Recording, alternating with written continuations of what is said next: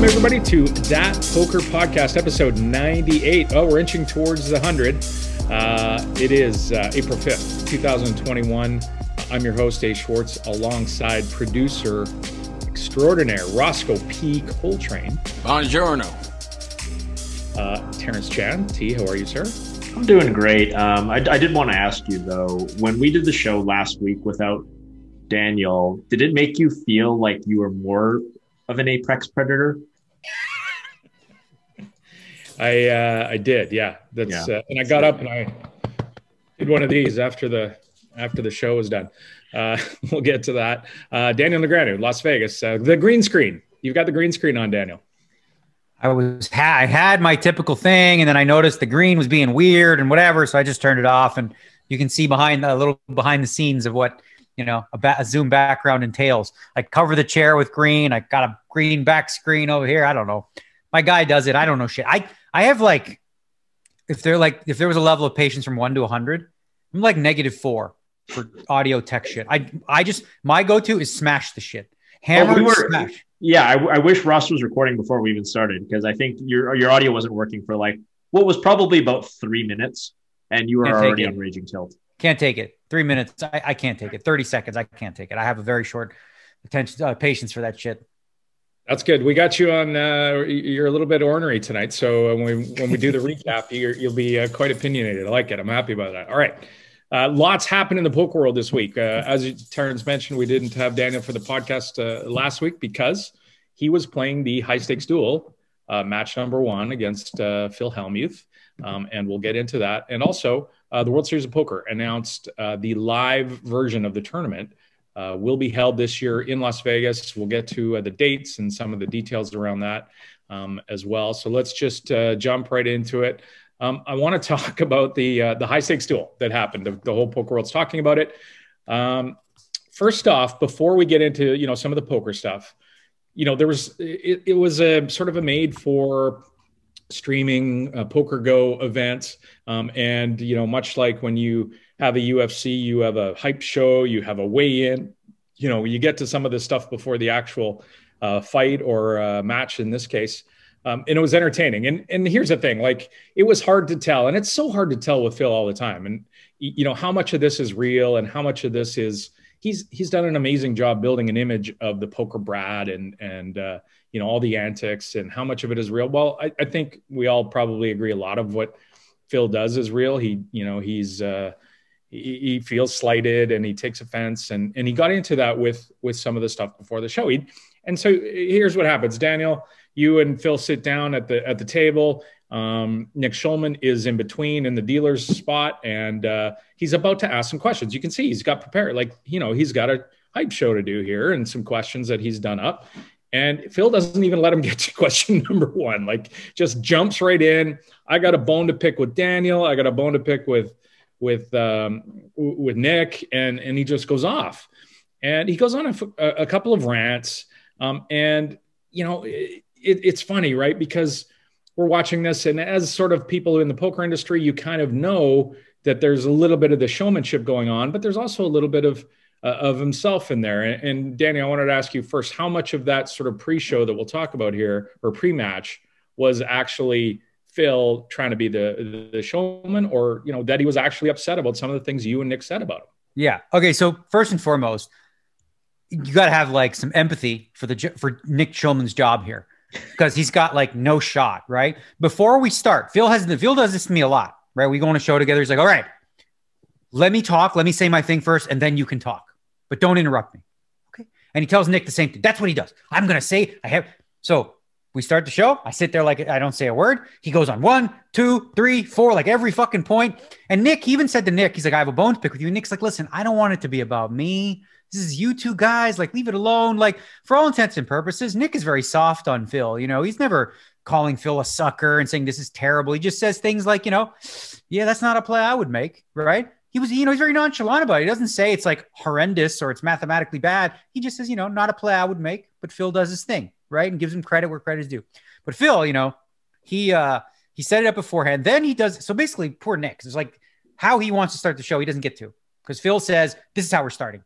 He says 4 different things. And then it's like, okay, how do you respond, Daniel? I'm like, holy fuck, I got to go through all the 4 points. So at one point I just look at Nick. I'm like, after the back and forth, I'm like, do you have any questions? Because like the poor guy couldn't get a word in, but Phil, I think as far as how much of it's real, Phil takes his legacy very seriously, right? He loves the World Series of Poker. He's been around a long time. He's the most decorated World Series of Poker player ever. So when people start to question, his game, which everyone does because they see, what are not, this isn't arbitrary. This isn't like a maybe, there's just mistakes, right? Like there are certain situations in poker that are provable, okay? That are provably correct or incorrect, right? And, he makes some that are not, and that's okay. We all do, but like, he doesn't think so, right? He's like, he says something to the effect of, I'm either way. Well, you have one way of describing it. I have another. Yeah. He says either I'm way behind the curve or I'm way ahead of it that nobody can see how light years ahead I am, right? Which prompted me to do a video. I did a video that released on YouTube. It should be yesterday, where I basically break down, and we can go over it here on the show, like the hands where he calls me an idiot and really berates me. But before we get to that, yeah, the pregame stuff. No, Phil's heated. That's real heat. He's, because like I said, he takes his legacy so seriously.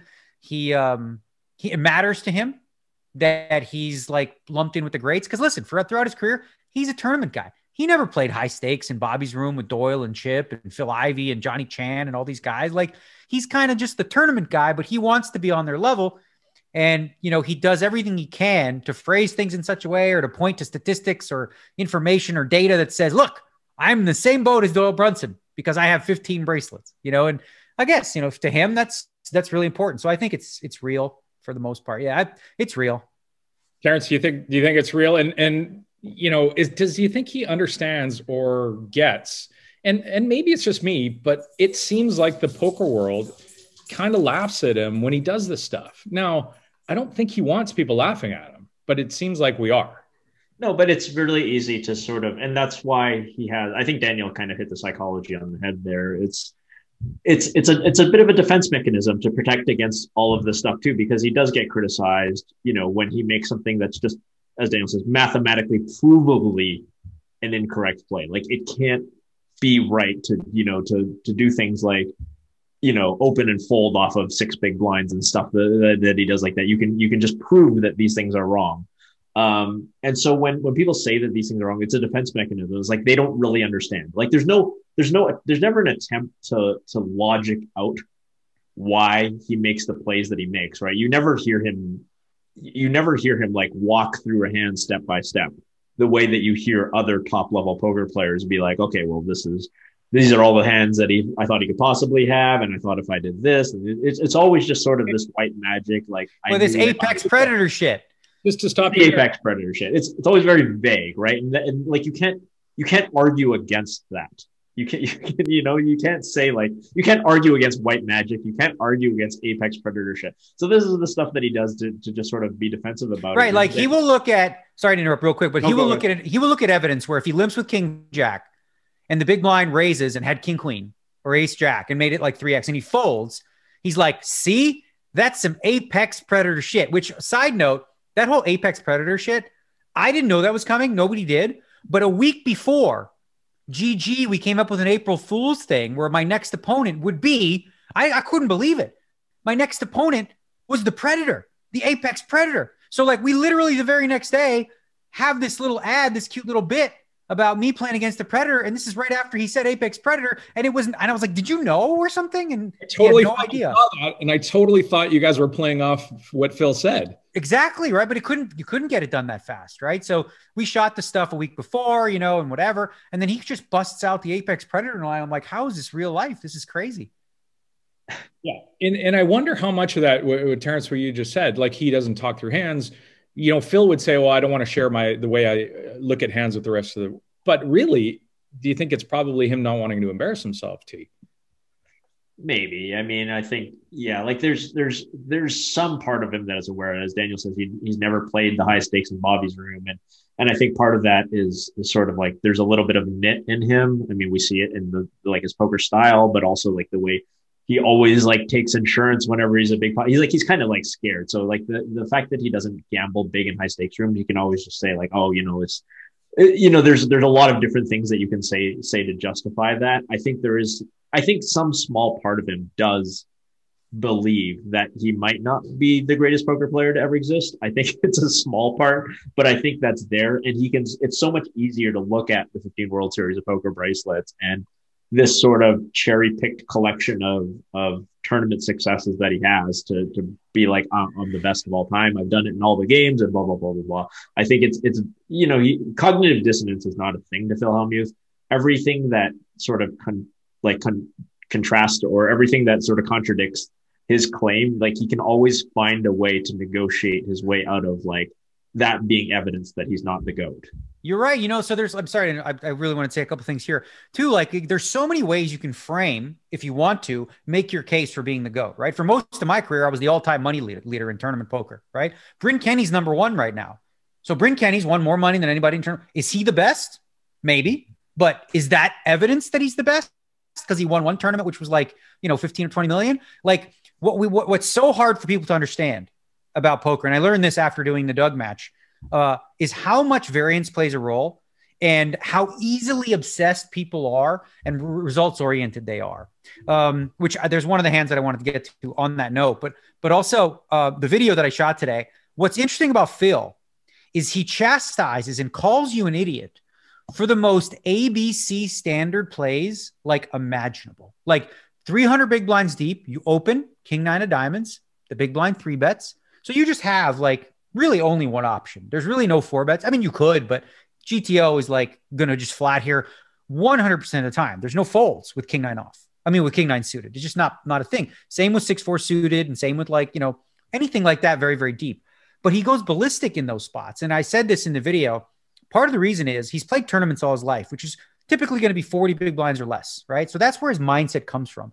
So if you're playing off 40 big blinds, you can't really be calling a lot of 3-bets, you know, big 3-bets with marginal hands, right? So he extrapolates from that and saying like, well, you know, I wouldn't do this to 300 big blinds and looks at the situations as though they're the same, right? So if you shouldn't do it off of 40, right, where you shouldn't call 10x when you have 40 big blinds with king nine, maybe, and I'm not saying that's true, then you definitely shouldn't, you know, if you're 300 or 400. So he goes crazy and calls you an idiot and gets mad about the stuff that like the top 10,000 no limit hold'em players in the world would all say is completely standard. Yeah. Not 1,000, not 100, 10,000 would all be like, duh. It's just like, it's just so strange. The ones that he picks, you know, like, what the fuck? This fucking idiot calls me with king nine of diamonds. I'm like, yes, Phil, it's fucking heads up. What do you think this is? You think I'm like under the gun and fucking under the gun +1 and just got in 300 big blinds with king nine? It's so goofy. So you mentioned the 4 things that he wanted to rant about. He started off talking about the greatest tournament poker player ever of all time. And he claimed that Jason Kuhn and Doyle both said it was Phil. And then he called you a liar because you said that he was a lifetime loser in high roller events and claimed he was a $1.5 million winner. So, I mean, that's not quite true either, because what I said, because he made a claim, okay, he used the term, I'm crushing high rollers. Okay. He's played like not many, right? And, you know, maybe he's up 1 or 1.5, but like when you think about it, he cashed in a 1-drop, which is a 1 million buy-in. So he won like 1.6 in that, right? And then you play some 100Ks and stuff. So, but the idea that he's crushing, right? He's never had a single top 3 finish in a 25K no limit or above, right? So what I said is you're not crushing, and I will bet you, and I will lay you 2 to 1 that you can't beat these guys, you know, over a sample size of 50 events. But he took offense to the idea that I suggested he was a loser. What I said, I was challenging his claim because he's not, is that crushing by any winning like 1 buy-in? Like winning 1 buy-in, like his ROI, he doesn't, I'm not sure if he understands how ROI works, but if you look at his ROI, I would bet that his ROI is losing in high rollers for sure, right? Because if you looked at the 1 million and you think of that as plus 1.6, that's plus 1.6 buy-ins, right? So then if he plays 225Ks and doesn't cash, he's minus 0.4 of a buy-in. Like ROI doesn't work just simply based on like, I bought in for $1 million and I cashed for 1 million. So I'm up $1 million. I'm crushing these things, you know? Daniel, he invented ROI. Come on. What are you talking about? He might have, yeah. Then he goes on and he wants to talk about the greatest poker player of all time. And he cited Doyle and Johnny Chan and himself and, to quote, a few others as people who could be the GOAT. And he's sticking the needle in, I think. And then he looks at you and he says, listen, Daniel, in 10 years, it might be you. Or All right, here's the thing. So this whole GOAT conversation is so silly, right? Because when you look at poker, right? Because we talked about variance in poker, you can look and say, are we going to base it off of results, right? Which like things happened in tournaments, or are we going to base it on what people know, right? Like people who play, right? So for example, in the high stakes, Bobby's room, everyone knows David Oppenheim is a crusher. It doesn't matter how much he wins, doesn't matter how much he loses. It doesn't matter what a WSOP resume looks like. This guy's a killer. And when people sit down with him, they fear him. Same with Phil Ivey and the like, right? Phil attaches a lot of meaning to results as evidence, right? Like that's how he defines the GOAT, like what has happened in the past. So what does the greatest of all time mean? I guess it depends how you define it. It's a silly conversation. We've had it a bunch, but is it like the player who was at the top for the longest period, or is it the player who's the best now? I don't think of the greatest of all time as someone that's the best now. I watched a really great Bobby Fischer video just the other day, actually, where Bobby Fischer, just yesterday, actually, was talking about theory. And he was talking about, like, someone asked him, are you the greatest ever? And he's like, well, that's, a messed up question. He's like, when I started playing, like, I had more knowledge of theory that existed than people 100 years before me, right? And they were great players. But of course, I'll be better than them because I'm equipped with more theory, which is true in poker, right? So in 10 years from now, the top players, this isn't arguable, the top players in 10 years will be better than the top players now because we continually improve to a point where we're better. So when you look at eras, you say, okay, well, this person was like a killer in their era. But then you have to be careful of saying, well, that person, would beat the players of today, So like, and that what he really talks about is skill and creativity versus memorization. And it was so interesting because I was really thinking poker versus memorization, planning. And that's essentially what, great poker players of today do. They focus less on, sort of talent and skill and more on hard work and just downloading all the theory. So, yeah, it's an interesting side topic, but to pick up on that, yeah, it's true because the way that people have gotten good at poker in the last 20 years has really changed, right? Like when we all started playing poker, there was a couple books that existed. There were some theories you could go on the internet and ask a few people, but mostly you just kind of had to play poker. And then maybe you talked about poker with your friends and like, I played this hand and here's what we did. And, I think you could play this street differently. You could have made more money. You could have folded this hand, but nobody really knew the answer. And then we sort of got involved. Mathematics started to come in the early theories of online poker. We started talking about things like combos and people started running simulations and pre-flop, and we started to get a little bit better understanding. We started getting closer to the understanding of like how to play poker properly, but we're still really far from it in the 2000s, right? And if you can see that because if any poker pro from 2021 goes back and looks at a hand from like 2008, they're just laughing their faces off because it's just a disaster. And then after a while, we start getting actual real quote unquote GTO solutions, which aren't really GTO, but like we start getting things like, shove or fold at so many big blinds. We know that, if somebody follows this strategy, they're at least doing okay. It's not the perfect strategy, but they're close.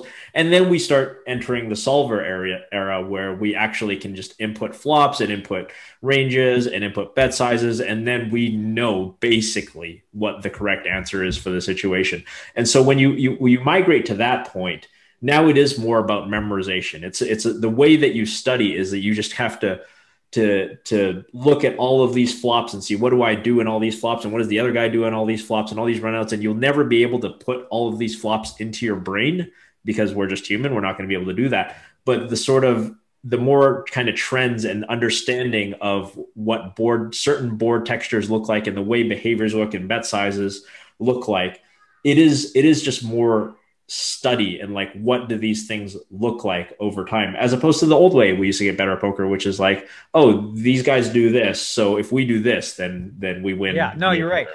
To piggyback that, like the old days, like you're right, it was like, okay, so this guy's doing this, so I will do that, right? Today, as you said, and I went down this rabbit hole, of course, with studying solvers, and essentially what you have is and AI is the future. Like AI can play better poker than people, period. Same with that game, Go or AlphaGo or whatever. So essentially what you have with solvers is you have two AIs playing against each other at an optimal level. And then we have us humans who are like, all right, let me ask these computers some questions. Like, what do they like to do here? And like you said, Terrence, you start to notice like, okay, on paired boards, it wants the smaller size more often than not. right? And then you start to just use that as a little bit more memorization. Then you're like, okay, in this spot, because it has the button and range advantage, it wants me to bet really big on these low boards and stuff like that. So, and how do you get that into your brain? You get that through study. And that's what I was doing. I was studying, and then you bucket like all kinds of board textures. Like, is there a difference between, queen 6 deuce and, like 9 6 5, right? In terms of what your sizing should be. And absolutely, the solvers is what we learn from and, use to improve our game. And people are just going to find better and better and more efficient ways to do that as we get better. And, they'll learn how to even see, that's the thing is like, just because people are learning how to play game theory doesn't mean they've abandoned exploitative poker. This match, I was using game theory to exploit. Like, I wasn't playing at all as though I would have played against somebody who's playing game theory optimal. Like, all the folds I was able to make, those are not folds you can make, at a game theory optimal level. Those are exploitative folds. I definitely took the exploit too far when he was short stacked, both when he was and both when I was. But aside from that, like in the first half of the match, it went exactly as I expected, complete domination in every way, get him down to 3K. And then I made the mistake of saying to myself, all right, I played prevent defense way too early. Like, I should have just put him away, and I didn't. And that was, then of course I just ran bad and lost every hand on the river. But I did not, I approached it with game theory, fundamentals and bet sizing, things like that. But the whole approach was exploiting his weaknesses. So he goes on. We'll just finish up here with some of this pre-match stuff. He continues. Daniel, you sit there and listen to him, and you let him have his peacocking or whatever you want to call it, and then sits down and he goes, "What do you have to say, Daniel?" And the funny part is that you start to talk and he just interrupts you. And well, that's the thing, right? So here's what he says before. He's like, "Listen, let me talk and don't interrupt me, okay?" And I say, "Okay, Phil." I sit quiet. I don't say a word. Then he says, "It's your turn to talk." I say one sentence and he jumps right in. He does this every time. He thinks I interrupt him, right? But every single time he's ever asked me, he said, "Don't interrupt me." I never do. And then he says, "What's your take?" And he interrupts me within the first 5 seconds every time. Not help it. It's great. And he says, so you start to say you've never had a top 3 finish in a 25K no limit hold'em tournament or higher. And he interrupts you and calls you a liar. And you say, I don't think you say, "I'll bet you" at that point. But he follows it up, and he doesn't really ever say, "I have a top 3 finish in a 25K no limit," because he probably doesn't. And, but he still calls you a liar, but he doesn't show any proof that you're lying. Right. And then he goes off on Nick. He looks at Nick. "I got a bone to pick with you." And he's saying during his heads up duel match with Esfandiari, he says, I limped with one big blind with King 10, Antonio raised with King Queen, and I folded. And then I limped with King Jack for one big blind, and Antonio raised with King Queen, and I folded. And he gets up and, he does this rant. And Ross, have you got the clip? What does that tell you? To me, that's apex predator shit, bro. I can save one big blind with King 10 against King Jack. I can save one big blind, in these 2 amazing spots, and then I call off 44 big blinds with, you didn't like any of those plays. And to me, this is white magic, apex predator shit, King Kong shit. What do you have to say? What do you have to say? What you have to say is just so great. I mean, what could you say? So here's the best part is Nick calls him on it. He says, "Phil, I don't think you ever limped with King Jack for one big blind and then folded for King Queen." He goes, I did. And Daniel, you go, "I'll bet you $100,000 that didn't happen." And he won't bet because, and then he goes, "Oh, maybe I misspoke." Yeah, this is it. This is what he does. He's, what he was trying to claim, and maybe he was just wording it wrong for what he was trying to say. But like, he was saying like he saved one big blind as though the big blind min raised. Yeah, right. So he's claiming, which Antonio would never do. So it makes right. So that's why I was like, this never happened because Antonio you didn't limp for one big blind and then Antonio made it 2 big blinds. Like, that never happened. Yeah. I think you did fold King Jack or King 9 or something, Queen Jack or something like that. A couple times, but like, and I don't know. Yeah. But the way he was phrasing it, once again, when he says things, I hold him to what he actually says. And then it's like, oh, maybe that wasn't real. Well, 12 seconds earlier, he's calling you a liar. And then all of a sudden I misspoke, right? But see, that's the thing, because he didn't hear what I said. He called me a liar because I said, you haven't had a top 3 finish in a 25K no limit tournament. right? And he's thinking, I finished second in a 25K World Series event. That was a mixed game event. So he didn't hear the part. That's just, one of the things about listening. Often, I tweet something, I don't know, sidebar, but I tweeted something just yesterday, no malicious intent whatsoever. And I actually said, something up to in regards to nutrition. I said, basically I was saying, in most cases, it can, okay, what I say, eating a healthier diet could prevent in most cases, worsening health conditions. That's it. But then I got a whole bunch of shit where people say, but I'm like, did you read what I wrote? I didn't say that people that have heart conditions or whatever should fucking throw their pills away, or they should, if they only eat good. I wasn't talking about mental health issue. It's just so crazy how people, whether it's live or whether it's on the internet and social media, I reread it 4 times. I'm like, I didn't say anything that you're claiming I said, and it's right there in plain fucking ink. And Phil does that a lot, and he did that in this case when I specifically said 25K no limit hold'em tournament. He's never had a top 3 in his entire life. That's a long time. And he wouldn't bet. And this is what's great about poker players, right? When you're in a group of poker players, or even 1 or 2, if you say something, you either and somebody calls you on it and says, I'll bet you that didn't happen, or I bet you're wrong. You either have to say, okay, I'm not going to bet because I'm not sure, or you bet. And this, I love this, mechanism that poker players have of, making sure what you say is right instead of just, spouting off like Phil does. Well, most people don't with Phil. They don't hold him. I always do. Every time Phil says something that's not true, I go, I'll bet you. I'll bet you. I'll bet you. I'll bet you. And then he backtracks, right? Because like you said, you have 2 choices. Either put the money up or admit that you're not sure. Because if you're sure, it's free money. Come get it. So good. And I love that he called you the politician. That's your new nickname for sure. The politician. Oh my God. I'd be canceled a long time ago. Yeah, I was going to say, I can't. I mean, you're not the last poker player who would get elected, but you're fairly far down the list. Agreed. And then he says, shut the fuck up, Daniel. So he basically gets upset because you're calling him on it and he won't back it up. And then he says, shut the fuck up. And he's just so defensive, right? But anyways, let's get on to the match. So, a couple of hands. First of all, before we start on that, what is with Phil and eating this disgusting food that and that's maybe the food isn't disgusting. The way he eats it, is disgusting. And why are you doing it on a stream while you're playing? I was telling him, bro, I said, there's no way you can look cool eating, food at a poker table. And I think Nick and Ali, it's maybe they're disgusted, but it's their favorite part of the entire show, I think, because they just laugh. Because it's the combination of food that he often puts in his mouth. It's such a bizarre, when you go chicken sandwich with Sour Patch Kids to sweet and sour dumplings that are sushi. It's chicken sandwich, sushi, and Sour Patch Kids. Think of those as a combo, and you would never put that together. But and the order, before with the burger, that was the really crazy part. He takes a bite of burger, chases sour, candy, and is chewing burger with candy. It's I laugh. I mean, I love it. It's I think a lot of people. I'm glad that they get it on camera because it's something to see.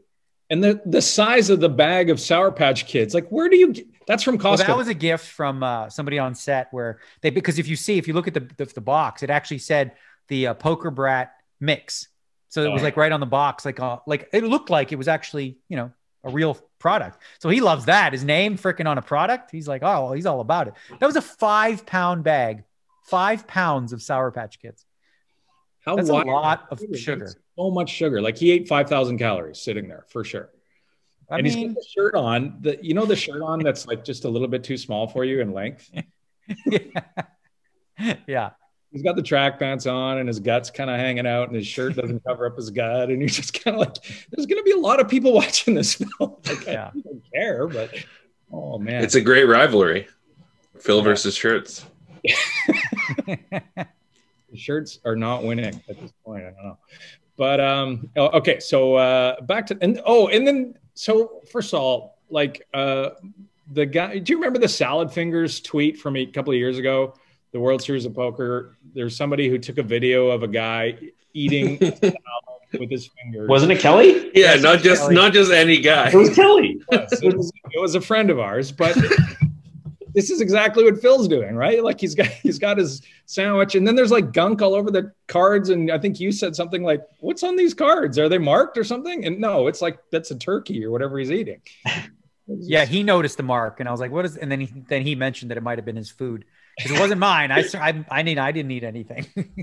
It's so entertaining. Before we even get to the poker, it's just so much fun to watch. And you know what? Here's this on a serious note. The Poker Go stream struggled. Like it bounced around, and Daniel, you wouldn't have seen this, but it would, for the first couple of hours, it would just bounce back and forth between 15 seconds and go. And it was really getting hard. It was really unfortunate. Yeah. I mean, listen, obviously, and there's no excuse. It's unfortunate because obviously it's a big marquee event and there was a lot of eyeballs watching this thing. And I don't know if that had an effect or not, but yeah, I mean, obviously everybody internally is really pissed off when technical issues like that happen. Like I know, I've had issues like that happen. Sometimes when on an online poker thing, sites crash, or when I had my, my sold package pieces, shit happens with computers. That's partly why I have like zero patience for that. Like watching it like that would have been, very, very frustrating. And I get that. And it was really unfortunate. And hopefully for the next match, they will have that ironed out, which we're going to announce.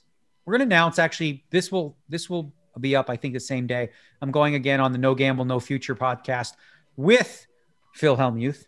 So Brent and don't interrupt them. Just make sure don't interrupt them. Yeah. Just Brent and Platt will just do what they did last time and just kind of watch because once we go, we go. There's really no need for questions. This will be great. Looking forward to that. All right, so on to the match. So the stacks start really deep, right? I think you start 300 big blinds deep. 500. Or 500, and you really was sort of a master class of picking them apart slowly and wearing them down. Now, he didn't pick up a whole ton of hands early, so it was hard for him to play the way Phil does, right? He waits and waits for a hand and then takes a stand or plays it, in some fashion that he can win some chips.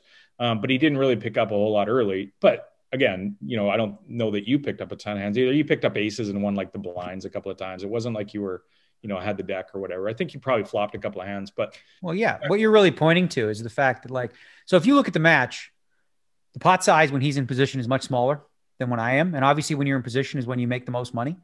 So he never won. He didn't win throughout the entire match. A single, if you can think of one, not one single hand did he win a substantial pot that didn't include me betting and then him hitting the river, right? I bet flop, I bet turn, he calls, he hits the river or something like that. There was not a single hand where he won this big pot where he bet 5K on the river or 6K and I, paid it off and he won or he bluffed a big pot or anything like that. Not a single one. He was somewhat handcuffed during, the deep stack play because his fundamental understanding of that, he doesn't play it a lot, right? He doesn't play that deep that much. He likes to play short stack. He might say he likes it, but he's not very good at it, So, because his strategy going in is not there is a limping strategy that can be good, but it's not 90%. That's just too much because you're just giving up way too much value. So when he would pick up hands and he does his limp, with ace king, okay, and then I have 10-8 offsuit in the big blind, I check back, right? Now I would call a raise with that hand always. So then the pot would be, 5 big blinds. Now it's only 2, then on the flop, now there's only 2 chips in the pot. Okay. So now here's the problem with what he can't do. Part of what you want to do from a game theory perspective is you want to vary your C betting sizes.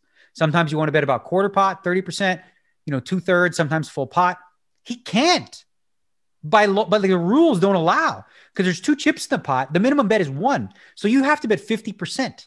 Continuation. So here's the easy part for me against the size, because normally against smaller sizes, you have to peel more, right? But because he's betting big, if you will, because 50% pot is quite big in this spot, it allows the big blind to just fold and it's fine. Theoretically, it doesn't cost me much. If I don't flop anything, I can just, check and fold. And one other important thing that people don't understand about fighting for these pots, because people are like, dude, you should have got more aggressive on these flops and da-da-da and check. What they don't understand is fundamentally when somebody limps 90% of the time and you check the big blind, their range is significantly stronger than yours because they have all their aces, kings, queens, ace, king, ace, queen suited.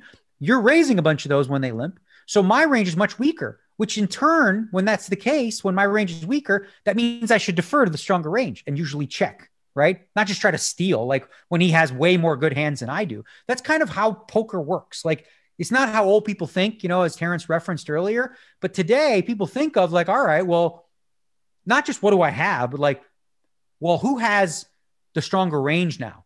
And when someone limps every single hand against you and you are raising, with your good hands for the most part, then you're at a range disadvantage. So that allows you to just keep the pot small. You lose the big blind, which is fine because listen, like I said, if I have all these hands that I have 10-8 and Jack-9 and 7-8 that are all calling 2.5, now I don't even have to.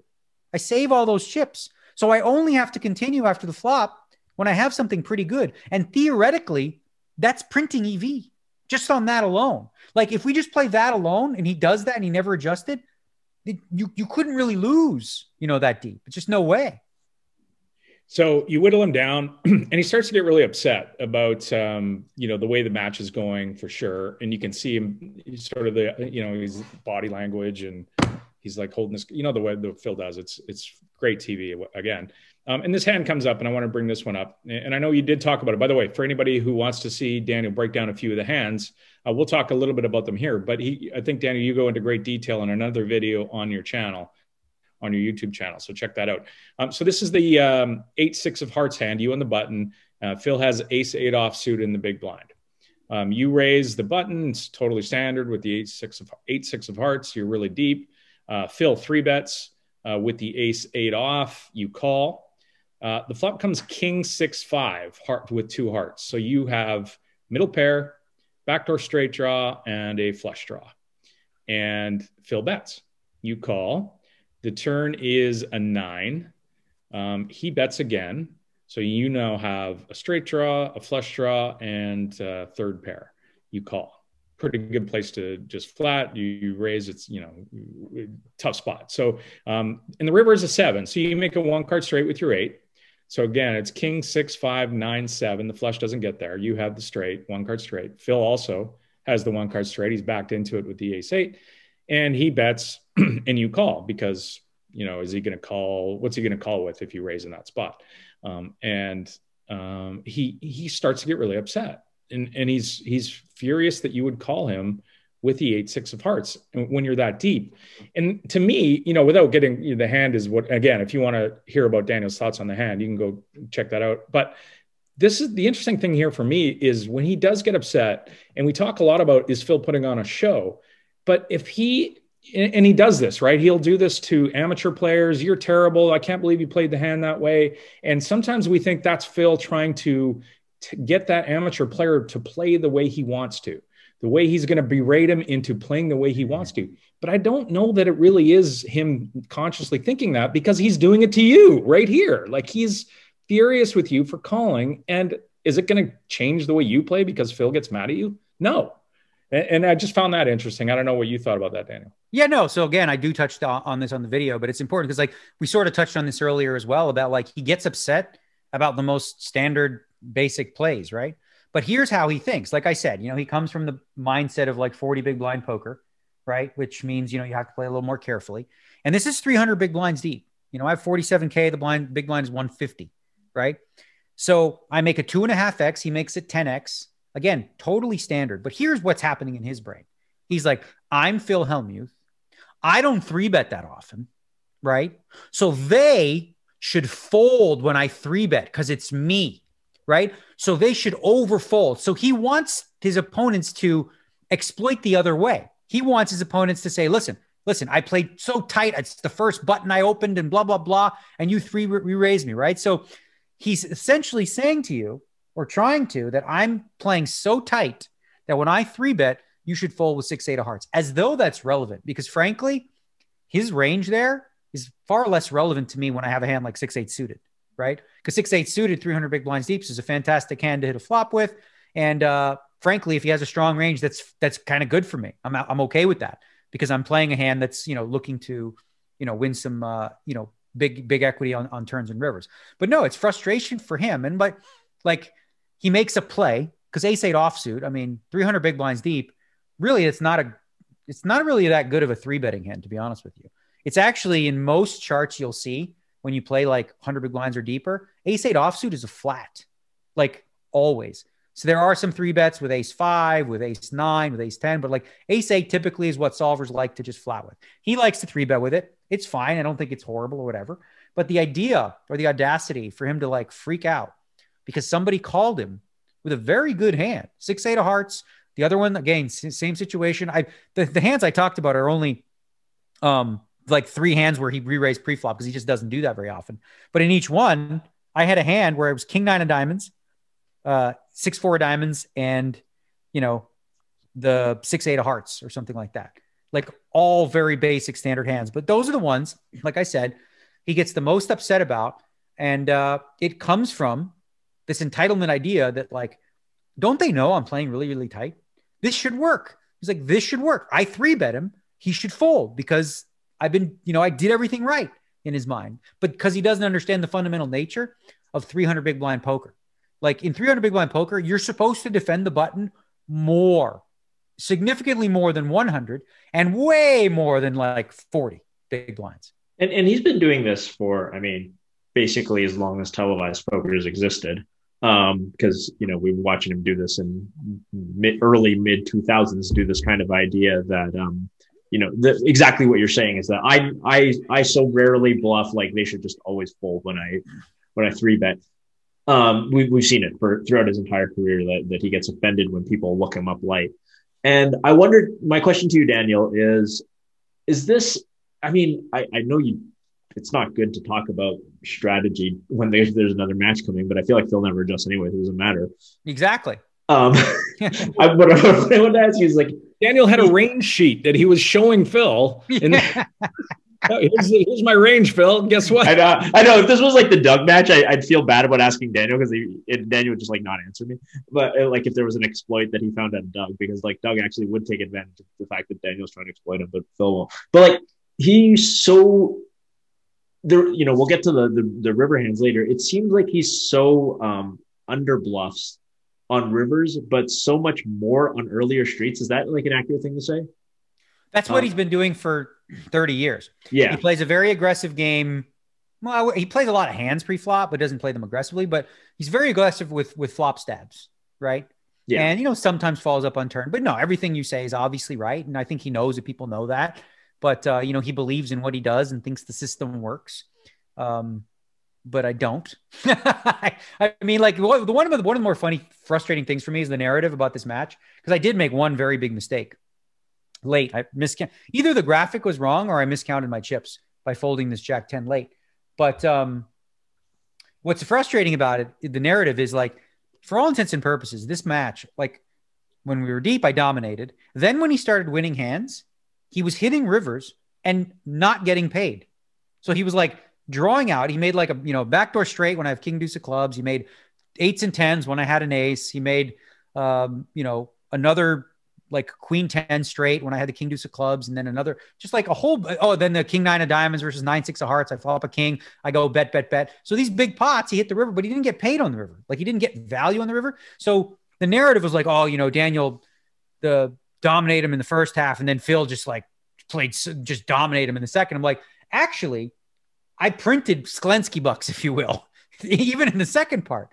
The mistakes I made happened late in the match, where I thought it was like he made a flush or something, and you even made a comment on it. Yeah, but I would have bet that anyway.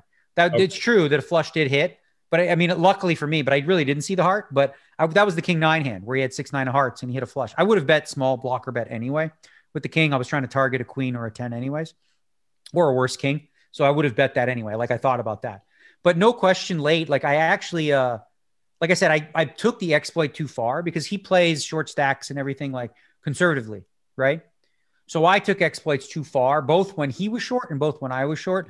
In retrospect, I wouldn't do that. So the Jack 10, like I thought I had like 9 or 10 big blinds left and he jammed, and that's fine to fold. But apparently I had a lot less, or I'm not sure if that's true, but I guess, people are saying, like, I heard people talking about it, and like, it's crazy to me that the narrative of the match is like, I folded Jack 10 incorrectly. And it's like the other 300 hands didn't happen. You know what I mean? Because like the whole thing, like I actually thought the best part of like the decisions I made happened when he started hitting a lot of rivers. because I wasn't getting stacked in these spots. I wasn't losing any chips on the river. Like, you flop king, king, jack 6. He opened the button. I called with king 4. I check call the flop, turns a deuce. I check fold the turn. His king, jack. Like every one of these hands where he hit, like even the king deuce of clubs, I checked that one back when he hit backdoor straight and I had kings in a flush draw and he hit, runner, 6 outs. So he had like a 5 out or a 6, just a whole bunch of those hands. But like that's what I'm saying. Throughout this match, there was no hands where he ran this really big bluff, or I paid him off in this spot where he like won a mountain of chips. There was like, it never happened. The only hands he won of substance where I was betting and then he needed to catch a card and then he caught the card. Like I thought I played that extremely well. And if, people were being objective, the frustrating thing is people didn't watch it and say, oh my God, he fucking owned you, bro. Phil's your daddy. Phil fucking crushed you, bro. Like, it's tough because when there's so much variance in poker and you're a pro, like you see that and you just have to giggle and laugh, but like it can be annoying after a while. How stupid it just basically taught me how like incredibly stupid people can be. So two things I want to bring up, or two hands I want to bring up, because the whole poker world was like, what the hell, Phil? So he folds king 9 on the king, queen, jack board that you bet. I think you put them all in, I want to say, or he was short at the time anyway. And yeah, it's king, it's king, queen of spades, or king, queen, jack of spades on the flop. So there's a royal out there. I think it's a red jack on the turn. So the flush doesn't get there. You have, I don't know, some 9 high. 9-5 off. Yeah, you have full bluff. And he just folds and gets mad. And then he picks up the queen 6 of clubs. You have the 10-5 of clubs. You raise, he calls. It comes 2, 3, 4 with 2 clubs. You have the open ender and the flush draw, and he has the over flush draw. And so, and then there's the other hand on the river where the poker world was like, what the hell? You shove, and he open folds the queen jack suited. That was pre-flop. Yeah, pre-flop. And so you just went over like 5 hands there. So let's stack one at a time. First of all, the one that was really frustrating for me was the 10-5 of clubs, because I was like purposefully not letting him double up. I wasn't planning on giving him a courtesy double up. So I was going to grind him and leave him short. That was my intention, because I know he's looking for a hand. He's going to be conservative in this regard, and try to get it in good. So I wasn't going to allow that to happen. Now I min raise, he calls, it comes deuce 3-4 with 2 clubs. I have the 10-5 of clubs. He checks, I bets quarter pot. He goes all in for like not much more. Right. And I'm like, this sucks. And you didn't even want to call. You were like, no. I'm like, yeah, because I know he's not bluffing, right? There's no bluff here. And his bluffs could have me crushed like he did with the queen 6 of clubs, as it turns out. But obviously I have a hand that in no fucking way can you actually fold. But I really did want to, because that was part of my strategy, was not to just get it in with him when he wants to play a big pot and he's short stacked. But that hand just felt too good. And that was frustrating because, like I said, I was in complete control till we had that. That was his first all in. He won that. And then from there, he started to really catch a lot of hands. So to take those 2 hands where the whole poker world is like, what the hell are you doing, Phil? It doesn't make any sense. And then, so he gives up the top pair to you, and then he gets you in a bad spot. And then he folds the queen jack, and he gets you in a bad spot because he waits till he's got 2 9s and you have the 6, 7 hearts, and he holds. And I can see Phil thinking, see, I threw away those spots where everybody else in the world would have called. And look, I ended up with 2 9s 2 hands later, or whatever it was. It's just like, well, yeah, you did, Phil, but you might not have picked up those 2 9s 2 hands later. It's just the way it turns out, right? It's sort of this, reinforcement by the fact that he did pick up those hands. Now, which is great because he'll keep doing it. Yeah. And you had him 97,000 to 3,000. And, just complete dominating situation. And then he runs back. And I don't know what you thought about his play after that. And after you got even, Daniel, but it looked, like you said, he was hitting some hands for sure. But Phil, I don't know. What did you think of Phil's play after he got even? Well, really, I mean, like I said, it was all the key hands were spots where I was betting, he was drawing, and then he hit. There was nothing specific. I think what he did well, if anything, was at the very end. Once I got short, he started to up his aggression level when I got really, really short. And he started to play a little bit better there. But overall, I didn't think there was anything he did. No, not really. Because again, fundamentally, the way he constructs his ranges across the board, are just really exploitable. You know, like his range construction for his 3-bets, his range construction for his turn barrels, they're just not balanced. They're usually weighted one way or the other. His check raises on the flop. Huh? His sizing too, I think you were talking about. Well, his sizing. Yeah. His sizing's he's not studied, the fundamentals of the game in that regard. So he's not going to know all this stuff, and you can't expect him to, right? Unless he was copying other people, which he won't do. Because as Terrence said, if he's winning, and he's won like a bunch of these of these sit and goes, he thinks, he doesn't separate result from EV, right? He sees result win, I won. That's all that matters. And many people in my YouTube comments say that's all that matters. It's who wins. I'm like, okay, whatever you say, doesn't matter how it happened, whatever. It's one of the few endeavors you can watch where it's not simply like Pete Sampras against Agassi. Well, Sampras won, you got to give him credit, right? It doesn't work that way. It's not like a level playing field in that regard because, you can't control what cards come. And I mean, anybody who watched the match with whatever, it was pretty, here's the problem. I made a bunch of side bets. The people who bet against me getting 150 watched the match that I lost and said, no, thank you. Oh, going forward. They don't want they won't bet me anymore. These are, I don't even want to name them because it's seems a little nitty, but they watched it and they're like, honestly, I didn't realize how big your edge was, in the deep stack play.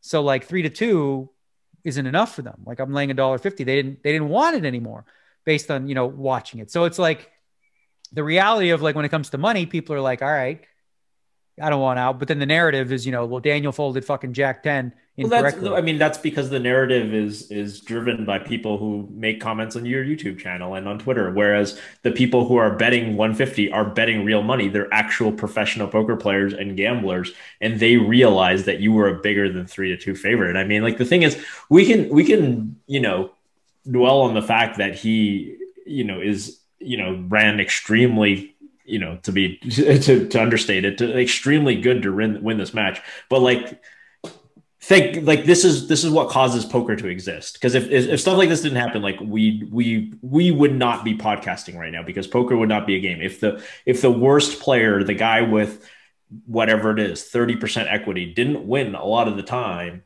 then we wouldn't have a game. I mean, this is it. Totally agree.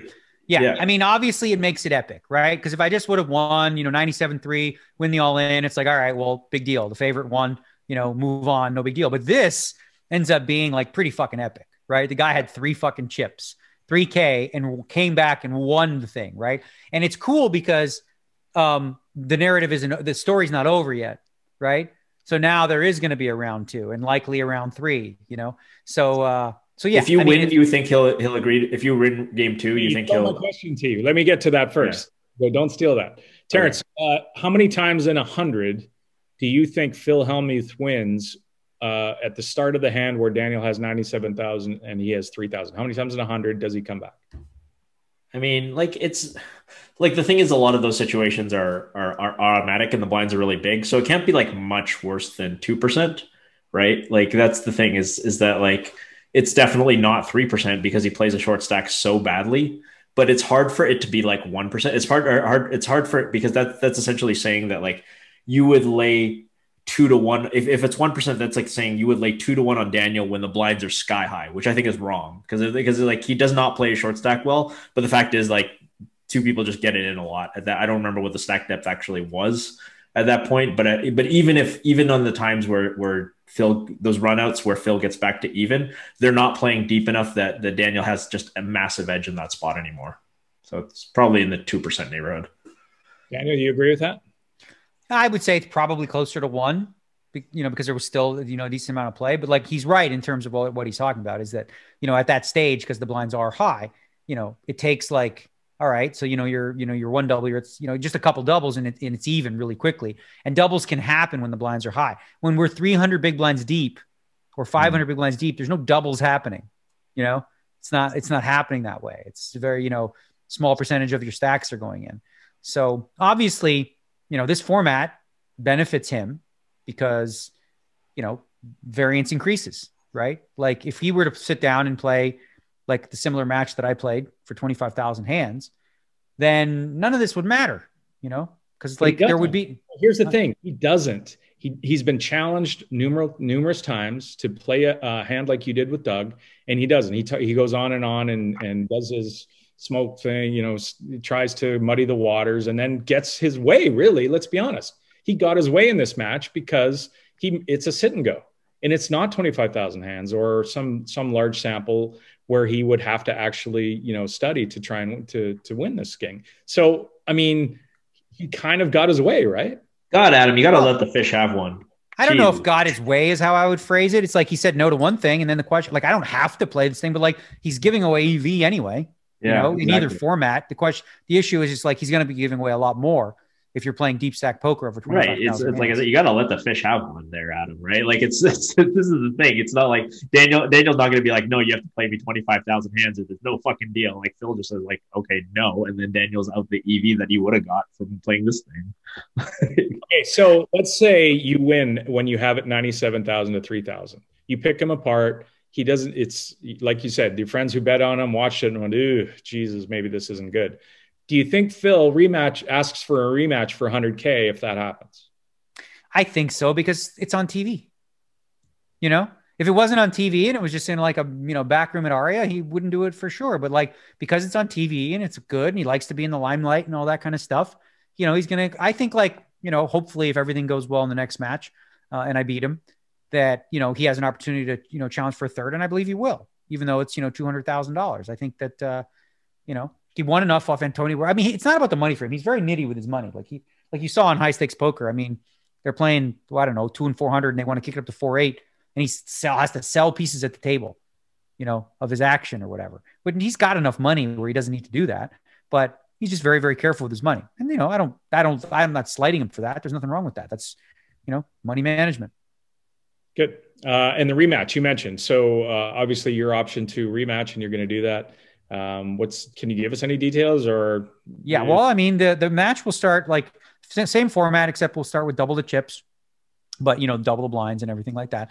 I don't know when this is going to release, so I don't want to release the date, but okay. I can say that it'll happen in less than a month. Okay. So it's going to take a few weeks at least. Less than a month to get all the ducks in a row. I will not be studying. I will be continuing to lose my ass at chess because I'm getting worse. I don't know what the fuck's going on. I'm getting worse at chess, like significantly. Are you gambling in chess? No, but I mean, I hate losing anyway. Yeah. It doesn't matter what. You're playing random people on the internet, or you like? I mean, this is what people don't know about me is like, I lost the match to Phil, and then that night, or whatever, was more tilted because Robin Lehner allowed a goal in a shootout that cost me a fantasy game in my playoffs for my hockey fantasy team. $100 buy-in fantasy pool? $60. It's not even about the money. But ended up being like a great woke up to a great news that Nito Niederreiter, who had an assist, they stripped it. So I ended up winning the game. And so I was like ecstatic. But like people don't get like monetary value isn't how I get tilted. I was on the treadmill earlier playing chess because I play when I'm doing that. And in the middle of walking, I blundered and I just started kicking and screaming like a fucking child. I'm so crazy. It's nuts. Terrence is kind of like that with internet poker, I think. Oh yeah. It's been a while. All right, let's move on. The World Series of Poker, people have been wondering about it. The poker world's trying to figure out what's going on with the COVID landscape to see if there was going to be a 2021 in-person live World Series of Poker event this year. And on April 1st of all days, the World Series of Poker decided that it would make an announcement on April Fool's Day that yes, indeed, there will be World Series of Poker in Las Vegas, September 30th to November 23rd. So there will be a November 9 this year, back old school, which is great. There's not a, if you remember how the World Series does this, they release little bits of information as you go to build up the excitement and the media, release and the media stories and different things. They're not going to come out and give you the whole schedule right here 6 months early or whatever it is, because they want to have the buildup, which is great. So they did announce the dates, again, September 30th to November 23rd. Now, first off on the dates, guys, before we go through some of this stuff, that is the dream time for people who don't live in Las Vegas to go to Las Vegas, because in June and July, and the dates that a normal World Series, it's 42 degrees Celsius or 100 and whatever the heck it is Fahrenheit, and it is brutal. Like as everybody knows who's been there, I don't have to tell you, walking from one casino to the other, you're in a shower, you're sweating, it's brutal, and it's air conditioning. So talk about the dates, guys. Like, is this, God, can we hope for the fact that this will be the same dates going forward? It makes me jealous that COVID wasn't 10 years ago and that I could have spent the last 10 years. Like, because this is the thing. I think it was Olivier Bousquet who said, like, okay, guys, this is our shot. Like, once we do this, we got to make it permanently. Like, let's fight like hell to make it permanent. Obviously, we've talked about the reasons why the World Series is held in the summer, because, Vegas is slow during that time. It's easy for the Rio and other Caesars properties to sell rooms during that time. It's a draw. Not much going on during that period. So, it would be probably a bit naive to hope that this will happen a lot going forward. But I mean, it's fantastic news. I mean, October, November, that's when kind of the rest of North America and Europe, starts getting like cold, starts getting rainy, looking for sunny destinations. And Vegas is very nice in October, and, just a lot of Novembers too. I mean, it's like kind of hoodie weather sometimes in November, but it's still nice. There's no snow on the ground, that's for sure. So yeah, it's fantastic. It's going to be exciting. You imagine just sort of, busting out of a tournament and being like, let's go for a walk outside. Let's go on a hike. Let's go to Red Rock and hike. Like, usually people set up hikes at Red Rock. They're like, yeah, you want to go hiking at like 8 o'clock in the morning and then like finish by 9:30 so that we don't die. Yeah.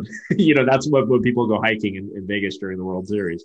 But yeah, super nice, super exciting announcement. I mean, I really had no plan to go to Vegas this year. A lot of my close friends don't live in Vegas anymore. And as I become a little bit, on a personal level, a little bit less competitive in the poker world because I don't study and everybody else does, that I was, thinking like, probably not. But I mean, it's very tempting to go to the World Series in October, November, enjoy that nice weather while Canada, so that I'm not just shoveling my driveway, which is what I'll be doing in October and November if I'm home. Daniel, thoughts on the dates? Well, it's going to be interesting. Terrence hit on a lot of important points where I don't think going forward, this is going to be like the slot for the reasons that he mentioned, which first and foremost, obviously like June, July is dead Vegas time. So that's perfect for them to like have a festival or event like that. Also, typically, September, October, like you said, it's very, very busy. A lot going on, a lot of competition. We like sports and stuff with basketball and football and hockey and whatnot. But I think it's cool for this year one off, because like obviously Vegas is looking to make a comeback. Hopefully, because what do you call it?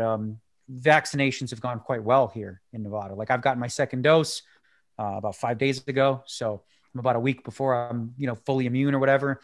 Basically wide open in Vegas, right? Like whoever wants it can get it. I don't even think you even have to show residency, if I'm not mistaken, right? Like you just like a person, like, you can walk in and get a shot. Like when we went to get it, they didn't ask any questions. They don't ask anything. They're just like, you're here to get the vaccine. Take it. And it was empty anyways, right? So like it was kind of it wasn't like we were in line or anything. We just walked right up and we got it. But I think that like my hope, I guess, is we don't know what COVID sort of protocols will look like, because it won't work. Like what they're doing at Aria right now, which works, is like they have to have partitions, they have to have like plexiglass, and then everybody's masked up, right? That won't work for the World Series of Poker in September, October. Yeah. It's far too expensive to, first of all, build out all those tables of plexiglass to separate. And besides, I mean, in a big fucking room, it's like, how much is that really going to help anyways, right? Yeah. So my hope is the protocols are loosened by then so that, we can play as normal. Hopefully mask wearing will not be a necessity by then, but we don't know. Things here have gone really, really well, as I said. And, I hope that we have it, but like, I think it'll be a little bit of a weird series. Cause could you imagine, like, think about it. Like you play a tournament from like noon till 2 a.m. Like, I mean, I know first line workers and everybody wears a mask for that much time, and it's, kind of brutal on them, but like, it's not comfortable, I don't think, for people to have to wear a mask for 14 hours while they play poker.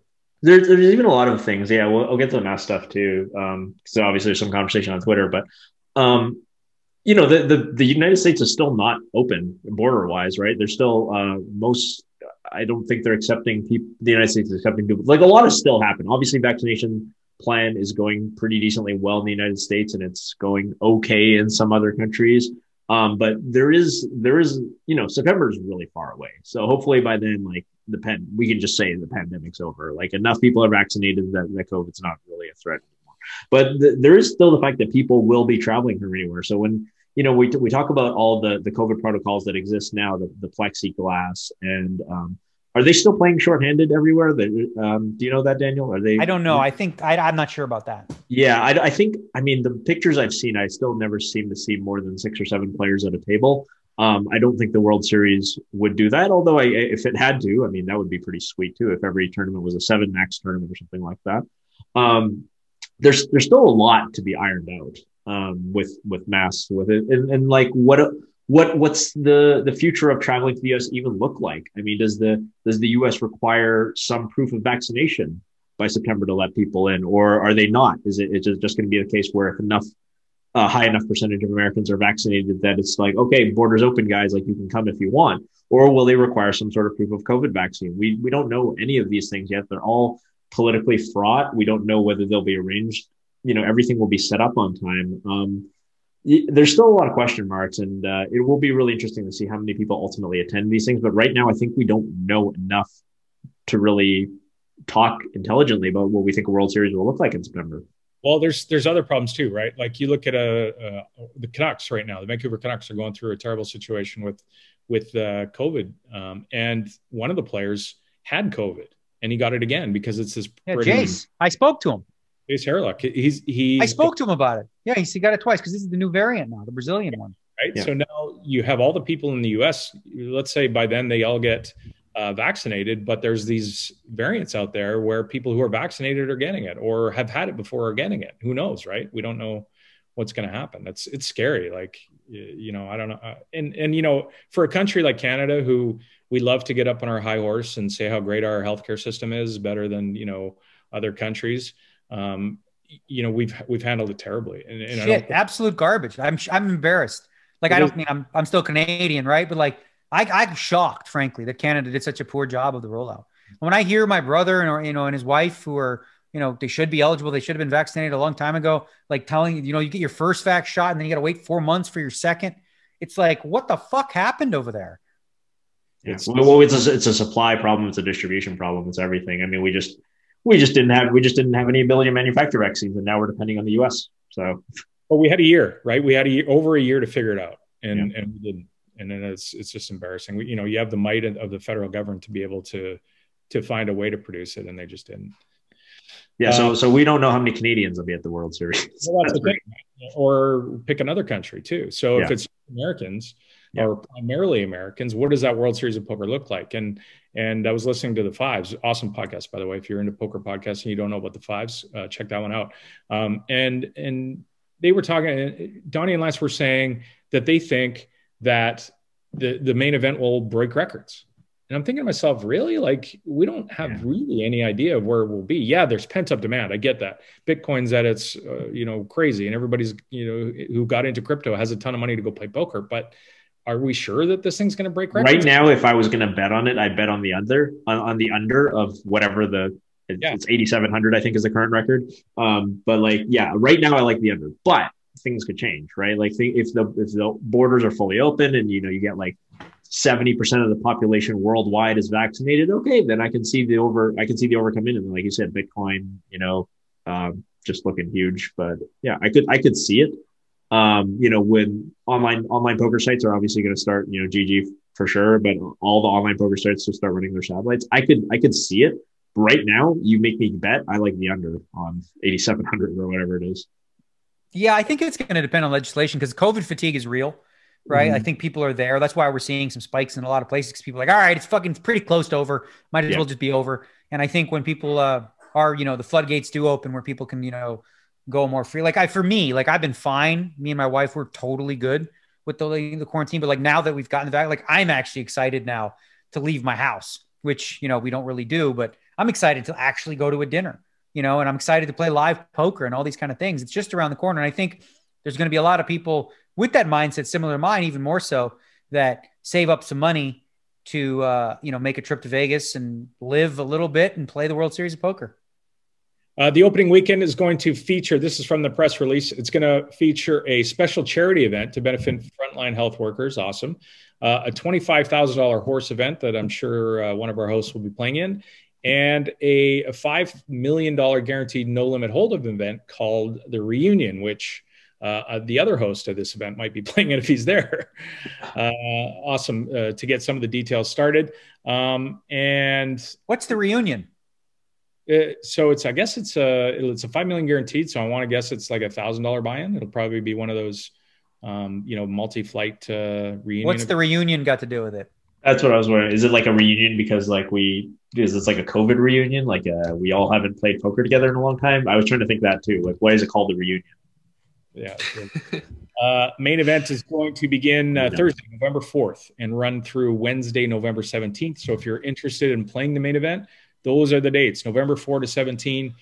Go book your rooms now while you can before they fill up, especially, again, if it's a busier time of year in Las Vegas in November. So you might want to get those rooms early this year. There'll be 4 starting days, Thursday, November 4th, 5th, 6th, and 7th through the Sunday. And players participating, as always, Thursday and Friday, get their day 2 on Monday, et cetera. So it's staggered sort of normally. So yeah, exciting. And we're going to get more, events as they come out. We'll talk about each of them, and go through the schedule as it comes out. But fantastic news that we're getting back into it. One other quick thing before we jump into some tweets and voicemails, Mike Postle. We talked a lot about the Mike Postle cheating scandal. You'll remember back, I want to say it was a little more than a year ago. Mike was cheating on a live stream at a casino that was live streaming their poker game, and he was winning and winning and winning and couldn't help himself, and we went through it. And he filed a lawsuit against Daniel and a bunch of other people in the poker community because everybody was saying that he cheated when he obviously did. And he has dropped that lawsuit without prejudice, and now faces a whole bunch. He named so many people in that, and each of them had to get legal representation. So now, because he dropped them without prejudice, he now is on the hook for. I know. I'm so fucking jealous. That aren't you jealous, Adam? You didn't get named. Like we call them a fucking cheat all the time, and we didn't get nothing. Bullshit. It's when you've made it, right? When you're on the list, you're like, apparently I got to hit that grind. Fucking Mike Postle, you cheated. All I did was made a video that I stole from freaking Matt Salzberg, where I just put the video on and I just looked into it and I said, I titled it like my response to what, is going on and thing. And I just went and looked in the camera and I said, he cheated. Yeah. And then, but then we as a group had Veronica Brill on for like 40 minutes to talk about how he cheated. And still we got no respect. You feel slighted. You wanted to be in on it. I'm fucking angry. Good luck collecting the court costs, though. I guess that's the only downside, right? I mean, you're going to have to, it's going to be a lot, too, for all the different people that he named. All right, let's get on to some tweets, Roscoe. You're going surfing on the internet. Ike Haxton tweets, and this is back, we talked about the Doug Polk fold to Phil Hellmuth on High Stakes Poker. You'll remember that the flop came Jack 9-8. And Doug Polk had 10-7 off in the big blind, and Phil had Queen 10. So it was nuts versus lower straight. And Doug check raised the flop, and Phil shoved for like 9x and moved all in. And Doug found a fold. People in general are really afraid of me. And Haxton, he said, it's a bit much for everyone to be talking about the greatest laydown in history in a hand where one of the opponents is barely even playing poker. Which I thought was great. Daniel, does Ike make that fold? Oh, against Phil, yes. Yeah. Okay. Yeah, I think pretty much that's the thing is everyone's like, and it was a great fold. I'm not taking anything away from it. It's obviously very, very good. But you're looking at a man who instantly jammed, right? And Bryn actually, because Bryn picks up on tells. He's one because someone said, well, he could have had 9s or jacks. He's like, no, he couldn't have. Yeah. Because he wouldn't have he would have at least thought about it. He talked himself out of having a set. Yeah. Right. He would have at least thought about it for a minute, and he wouldn't jam there, but he just has Queen 10 always. All right, I put out the tweet today for people asking for requests for the podcast, topics, etc. Jackie Oliver writes in, Daniel's impression of Patrick when talking to Ivy about props, please. Do you feel like doing that, Daniel? Oh, let me see if I remember it. It's like, Phil, why is always your way? Something like that. Phil, why is always your way? Because like every time they made a mistake, it would always be in like Phil's favor. This is all because of the props. Yes. Yeah. Exactly. Ooh, that's nasty. That's a triple. Dipple. Daniel, this is episode 98, and we put a lot of pressure on you for episode 100. Okay, cool. He's Canadian.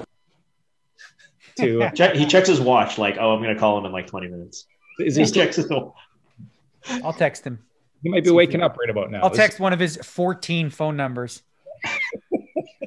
We have no idea whether this show is going to be in 5 days or in 3 months. This I is think true. the last time I spoke we to just him- said 100. We didn't say when 100 would be. We might just do it like we did in the old podcast. What do we? Well, I think we've just done 2 499. shows in a very short amount of time. It was a long time before that. Great, so. it's great to get back doing shows. More Yeah, often. no, yeah, I love it. All right, Terrence, you had a couple of tweets. Yeah.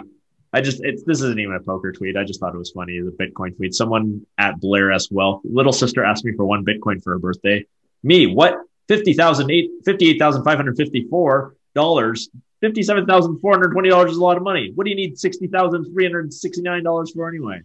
That's In the span of like 4 seconds. I like it. I get funny it. thing. I just refreshed, and it's pretty close to the first number right now. So that's about as stable as it gets. Lane Flack tweeted a video. You'll have to go to obviously we can't play it right now, but at Back to Back Flack, Lane Flack tweeted, I came across this video and it got to me. The WSOP will be at the end of September this year, and said that old G Smith won't be there. Of course, Gavin, a friend of all of ours on the show, and one of no disrespect to Daniel, but the most entertaining Canadian poker player of all time, Gavin Smith. He's Canadian. What he seems to be doing, you guys correct me if I'm wrong, is he seems to be bowling with his crotch in this video. Well, he's trying to do it with his butt and avoid he's bowling, but he's trying not to hit his crotch. He's trying to bowl with his ass. I don't know if you guys know. I mean, obviously this is some sort of prop bet where it's like he has to bowl a striker to make it to the end of the lane with bowling with his butt, but he's got a bowling ball between his legs and he's scooting on the floor on his hands and heels, trying to hit the ball with his ass. And, just go check out the video if you want. But that pretty solidly encapsulates the life of Gavin Smith, I think. I think we all. We miss Gavin so much, and you never be around a more entertaining human. He was just the life of the party wherever he went. It was crazy stuff. And I got one more tweet, and I forgot to put it in here, but I do have it. Okay, I got it up. I'll just read it to y'all. Adam, I would say got into it slightly, but disagreed with a take from Todd Witellis, and we kind of we alluded to this earlier before, but Todd Witellis, guy who's been in the poker world a long time, bit of a pot stir is old. I thought you were just gonna say putts. Putts. Hot stir. Somebody who likes the controversy in poker, but Todd Witellis, at Todd Witellis, I will be at the WSOP this fall if there's no mask mandate, and I will stay home if a mask is required. I must imagine others feel the same way. No way am I going to commit to all those hours in a forced mask while contaminated. While vaccinated, excuse me, not contaminated. Something that Daniel just kind of alluded to earlier, that it is pretty uncomfortable to play a mask for 6 to 8 hours. Poker days even go longer than that. Adam, you quote tweeted this. You said, "People drawing strange lines in the sand, part 58. That suggests to me that you do not agree with the idea that it's reasonable to." You're a poker player, and it's the World Series of Poker. It's the premier event. It hasn't happened for 2 years, and you're going to stay home because you have to wear a mask while you're playing poker. Like I wear a mask all day at work. It doesn't bother me. Is it slightly uncomfortable? I'm used to it now. It doesn't bother me a little bit. It's just that I find, and this isn't a slight to Americans. It's just a different mentality, I think, that Americans have than maybe people in the other rest of the world. And it's this minuscule infringement on their freedoms. They just totally get their back up. And, will forego something like the World Series of Poker that Todd clearly loves, and he thinks it's, he's got a bracelet. He talks about it all the time. It's certainly he loves poker. Like, so he'll not go play in the World Series of Poker because he has to wear a mask. And I just don't get it. I don't understand that. It's beyond me. I don't know what else. Yeah, I mean, as a general rule in society, I agree with you. I mean, I think it's crazy that people are freaking out about the fact that they have to go to Costco and wear a mask, because I think that's silly. Because it's like, whatever, you're in Costco. How long are you gonna be there? You're gonna be in there like 40 minutes. One of my favorite follows on Twitter is you should follow it. It's you shouldn't if you hate this stuff, but at Crazy Karens. It's called at Crazy Karens. And I saw a video recently where this one Karen, she went into a store and there was like a mask mandate, right? And she had a mask on that was string here, all around, and an outline here. So there was a black string here, a black string here, but it was all a hole in the middle, right? And she was trying to argue that the mask mandate says I have to be wearing it on my face, and I'm wearing it on my face, and nowhere does it say it has to be covering my mouth and shit like that. Like, the amount of crazy, the level of crazy people are willing to go to just like prove a point on this. I think there may have been like the thinnest mesh over the middle. Right. And either way, she went to like it was hard to make this mask. It's one of one. so it raises an interesting point. So, we didn't quite finish on that topic, but I mean, I sort of stand somewhere in between the idea of, you have a right to not wear a mask inside the grocery store, and playing 10. I mean, like, these poker tournaments go a long time. You only get a break every 2 hours. Like, you got to play 2 hours straight with a mask on. Like, what are we going to, there's a lot of things we're going to do. What are we going to do about eating and drinking at the table? Like, people eat and drink at the table normally during the World Series, like the restaurants inside the Rio rely on this business. But this brings up another good point, is that, like, we've had a real hard time defining what a mask is and a facial covering. So if these people wear these, you've seen these people, I've seen them at the stores, they wear those like weird kind of it's like a mask that a welder would wear. It's like plastic over there. Like, that fucking mask isn't doing anything. Like, are that going to be okay? Like, the people who wear the mask below the nose, like, is every dealer and every floor man is the floor man willing to disqualify a player if they're not wearing a mask correctly? And to Todd's point, I see it. There's going to be a large percentage of the field that has had both of their shots and is vaccinated, and they're not going to want to wear the mask. And it's, the thing there is, I think it's a reasonable discussion to have. I mean, as far as people getting their vaccinations and shouldn't have to wear a mask, it would create a logistical nightmare to try and filter out who doesn't have to wear a mask because they're vaccinated. So that's not to point to that and go, well, why are you forcing people? Theoretically, it's just because it's impossible to go through everybody's information to try and figure that out. So it's easier to just mandate masks, and whatever. I mean, I don't know. I don't know. I think it's all a moot point, because by that time, you probably won't have to wear a mask at that, in the US, because I think you're right. I think this is state by state stuff. So like Nevada probably won't force the World Series to enforce a mask mandate. But this is something that Daniel's mentioned in the past. Like, when you see, when SARS hit in 2001, you saw this rise of people wearing masks in Asia. And, Daniel always likes to mention John Jawanda would show up at a lot of these tournaments, and he would be wearing a mask. And everybody's like, wearing, John, why are you wearing a mask? Like, are you some kind of germaphobe? And it would just be like, no, this is like, I had a bit of a sore throat, and I don't want to pass this along to people. And Adam, when you say like there's a cultural difference, like, America's always like, my freedoms, I got the right to not wear a mask. And then, but people in a lot of Asian cultures, they're like, well, I might be sick, so I'm going to like try to protect other people, and, maybe not give them this cold that I have. You do wonder whether there will be some pivoting towards that. It's like you wake up in the morning. There's a huge amount of pivoting.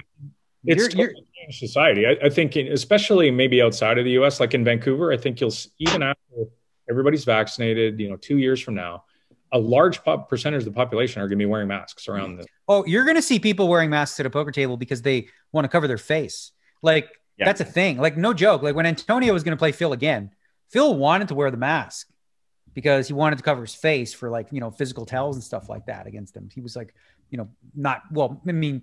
how long have we been seeing like scarves and turtlenecks kind of just getting, like, we've been seeing that long before we had any reason to like, I would expect medical reason. I would expect Christoph Vogelsang and the crew to have like a very extensive mask that covers literally everything and a robot spacesuit.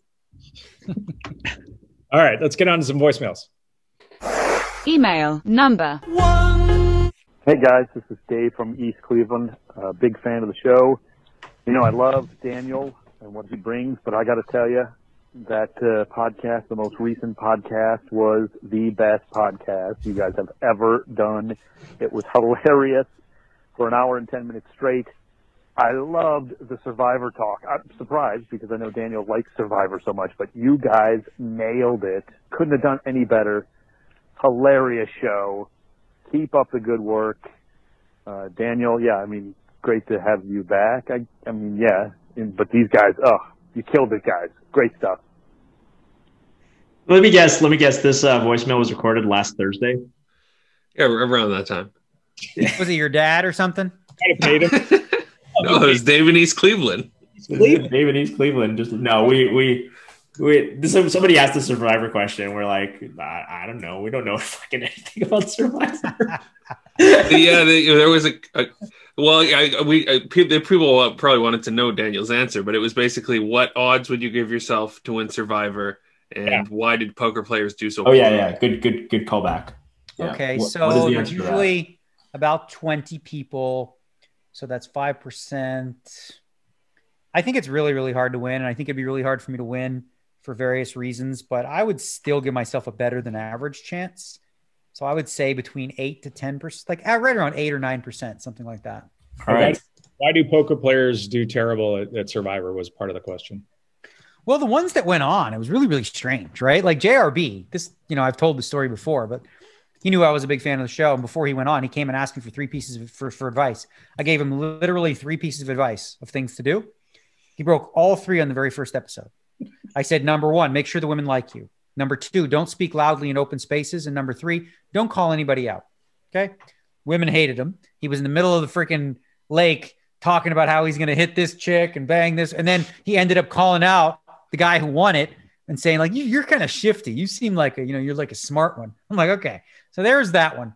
Garrett Adelson went on the show, and Garrett went on the show with like 0.0000001% body fat, which is dumb. Okay. It's really dumb. Like he's really big and strong, but like, I imagine he was probably before that, like eating 3,000 calories a day or something to keep that body in that, frame. And then you go on an island and there's no fucking food. It's going to make you cranky. And Garrett made one of the most cardinal sins you can make, where he basically tried to get people to not talk. He basically like asked people to not do the show. Right. And when you're a big, strong guy like that, you are not in jeopardy of going home early unless you say something. You could literally not say a word, just be a big, strong guy, help out, do nothing. You can't go out early because they need you. Right. He was kicked out early because he was trying to run things too quickly. Then you had Anna Kite, who is now known as the Demon Slayer or whatever, like the fucking whatever she is, man. She's fucking heathens and charlatans and demons and wizards and fucking psycho Q shit. She went on there, and I don't know. She didn't seem to play the game really. Didn't really, get involved. And then you had Ronnie Barta, and Ronnie, I felt bad for him because I'm like, that's not the Ronnie I know. So he was a little bit sick before he went out there. I think that affected him. And he was like, he acted crazy and paranoid. Like, and nobody bought him, and I think also going on the show as a card player, a poker player, part of people think of that as they think of the term bluffing, and they think of bluffing as being lying, think of being shady. So you already go in with a lack of trust. But it's surprising when you see like guys like Ronnie, JRB did make it to the merge, but Garrett, this is just a fact. Okay.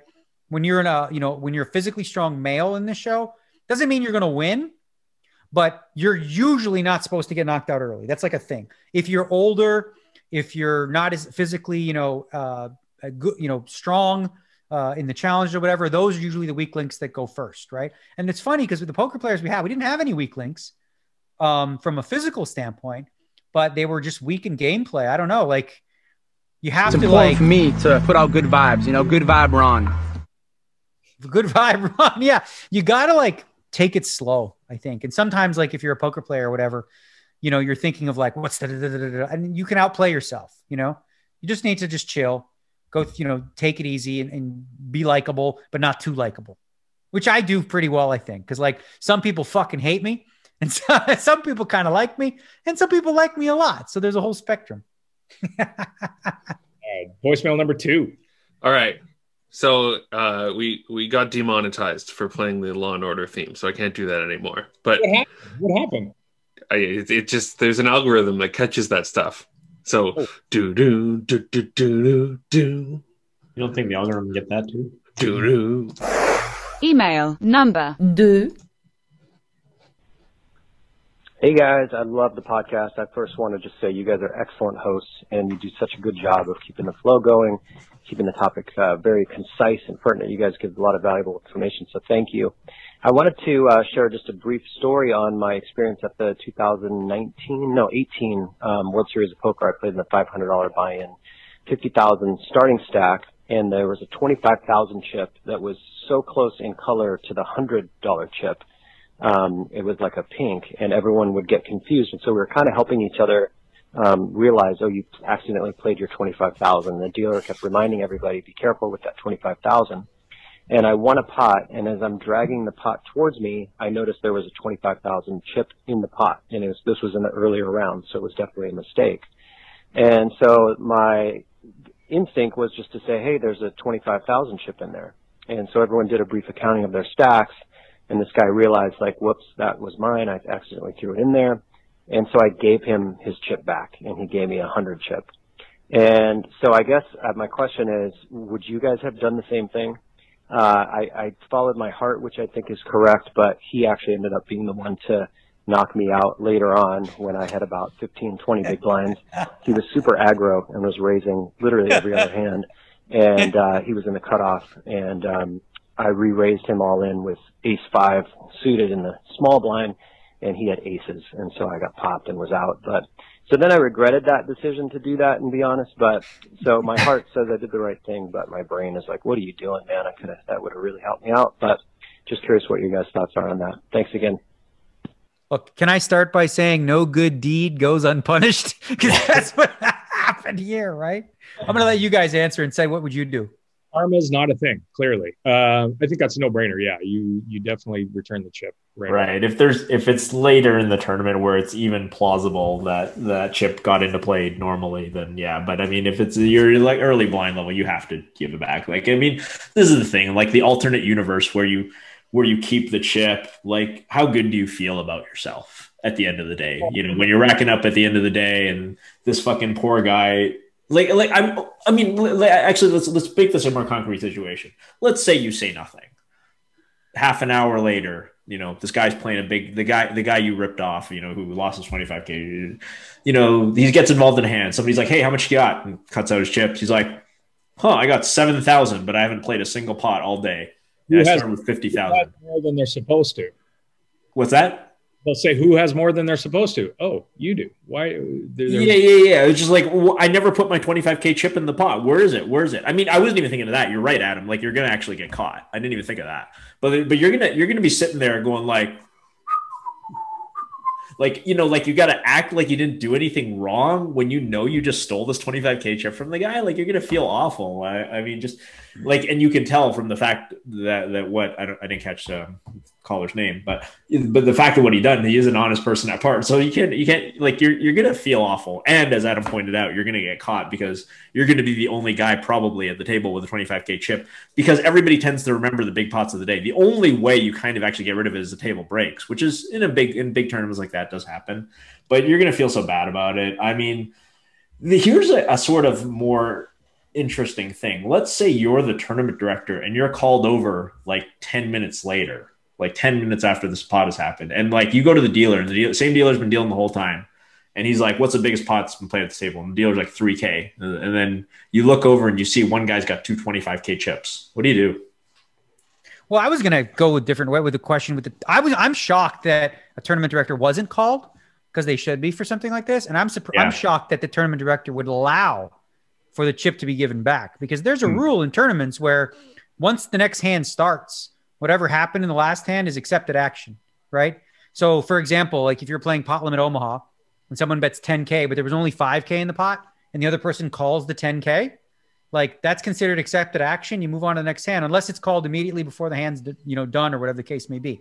So in this case, when there's an error like that, I don't think it's as clear as you guys are on it. Like I think obviously like the good heart thing, the feeling thing is to do that. But from a like competitive perspective, first of all, there shouldn't be chips that are so fucking egregious like that. That's World Series. But then you have to ask the question, like, are you placing this on the player to do the right thing? And then are you putting yourself at a financial disadvantage if you're the guy who says, I'll give the chip back, but the other 8 players at the table would not give the chip back, right? Because there's no reason why you owe that chip, right? There's no there's no rule that states, well, this guy just picked up an extra 25K chip. Well, such is life, bro. Everyone's responsible for their own stack and their own chip. Obviously it sucks. Obviously the nice thing to do would be to give the chip back. But from a competitive perspective, when, there's money on the line, if you do that and others don't, are you giving up, equity that no one would do for you? That makes it a lot easier to swallow. If the tournament director says no, you can't give it back, but if everybody's staring at you, especially in a $500 event where everybody's like happy to be there and not many professionals, it's just going to be super awkward. You just look like the biggest asshole.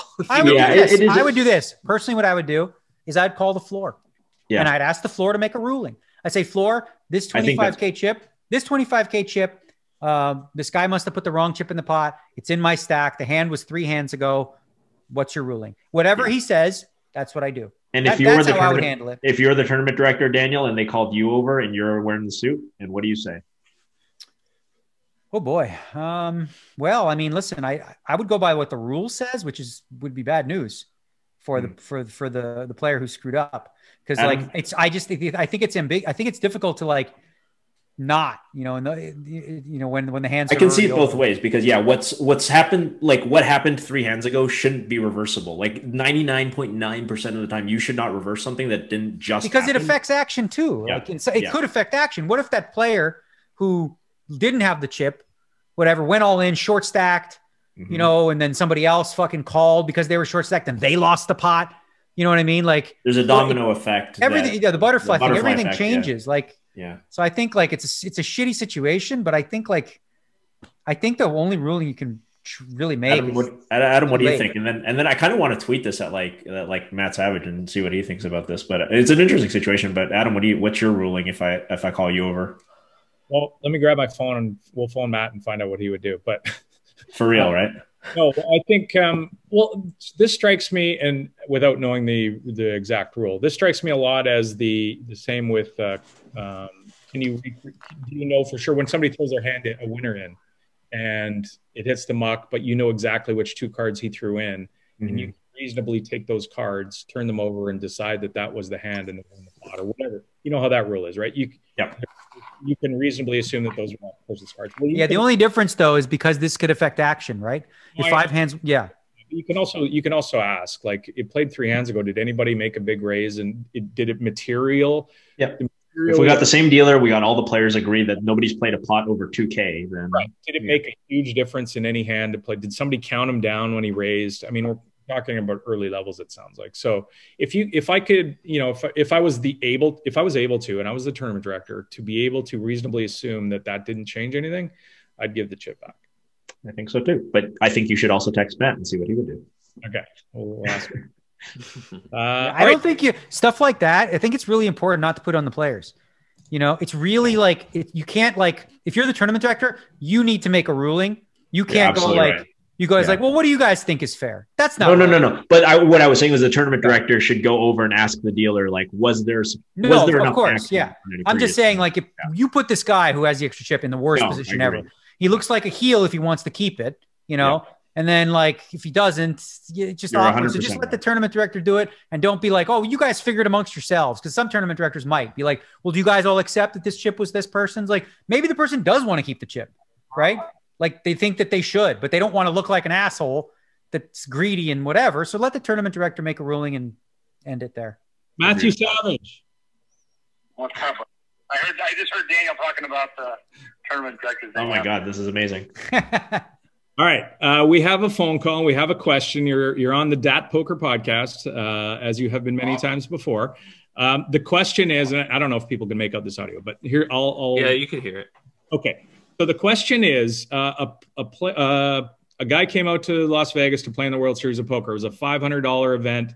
It was a $50,000 starting stack. It sounded like it was in the early levels, and he won a pot, a very small pot. And when he was pulling the pot in, because the $25,000 chip and the $100 chip were very similar colors, he looked at the pot and there was a $25,000 chip or T25,000 chip in the pot instead of the 100 that it should have been. And he gave the chip back to the person, and the person gave him a 100 chip in return for changing the 25K out. The question we have is, as a tournament director, if you're called over 3 hands later because it's noticed, do you give that chip back to that person? No, because he probably didn't call that amount, right? No, he called it as it was a $100 chip. The person who Right, and who bet it is a 100 chip, right? Yeah. Then I would let that stand. I would let the person have that 25. I mean, it seems like it's a pretty easy misunderstanding. So you would give the T25,000 chip back and trade for the 100, even if it's 3 or 4 hands later. Yes, definitely in that spot, because again, that was the assumption by both players, and I'm sure by the dealer as well. The dealer didn't catch it. If the player had put out that amount and in error, and then the player says, "Okay, I call," and then put out the amount for the 25,000. Even though that was an error at that spot, I'm probably not going to make that correction. But because both players were under the assumption that it was 100, it seems like a pretty easy misunderstanding in that spot. Okay, Daniel's point is, what if this happens and it affects action? Like it comes over and that person having that chip affected action in a subsequent hand. Does that matter? Does that matter? Yeah, that can make a difference. I mean, the guy could be busted in that spot. He could be busted in the fact that he bet and he may have bet 25,000 in a later spot. You understand what I'm saying? If the action was affected, it could quite possibly be too late to do that. I'm not going to go into a third player stack and then pull that 25,000 out. But if it's between those two players and hasn't affected action, of course, then I'm going to okay. So if allow that to be returned. If it affected action, if you can go back and then maybe it was 10 hands and one of the hands that affected action, you would not give the chip back then. Right, and you'd have to go to surveillance on something like that. Obviously, you're not going to just take a person's word for it. That hey, I gave 25,000 in this spot, and it may be that it might be too late. Also, if it's 10 hands later, that's probably too late. You know what I mean? It's not going to be one of those situations where you can go back and find that out, because in most spots we do not want to go to the surveillance, for a pot that is more than 1 or 2 hands down. But in that one, with the way you explained it the first time, it seems like it's a pretty simple mistake made by both players. And if the dealer can verify, the dealer's still there, that it was a mistake and the player bet this amount and the player called that amount, and it was ruled as 100 in that pot, I think it makes perfect sense to give that back. Okay, and then the last question is, what do you think of Thomas Nosik's 200-foot game this season? Actually, never mind. You don't know anything about hockey, so we don't care. Oh, you could call him and then diss him. Better coach than Gerard Gallant. That's all. Oh, that's a shot across Daniel's bow. I like it. Okay, thanks, Matt. Appreciate it. Okay. Bye. Okay, guys. So interesting, right? I think he probably agreed with all of us on some level. Yeah, it's a judgment call. It sounds like it depends kind of what's happened in the interim. I think if you've got a bunch of nothing pots happen in the interim, that is 3 or 4 nothing pots, that you give the guy's chip back. If there was like a big all-in that involved this guy, then you can't give him his chip back. I think that's pretty much the answer. But fun.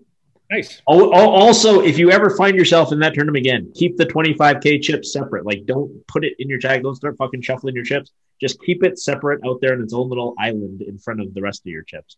And yeah, the World Series shouldn't be doing that. They should just give people five extra 5K chips, but they're probably low on them. Probably. All right, that's going to wrap it up for this week. Thanks to everybody for getting together so quickly and having a long show. That was awesome. And we will talk to you soon.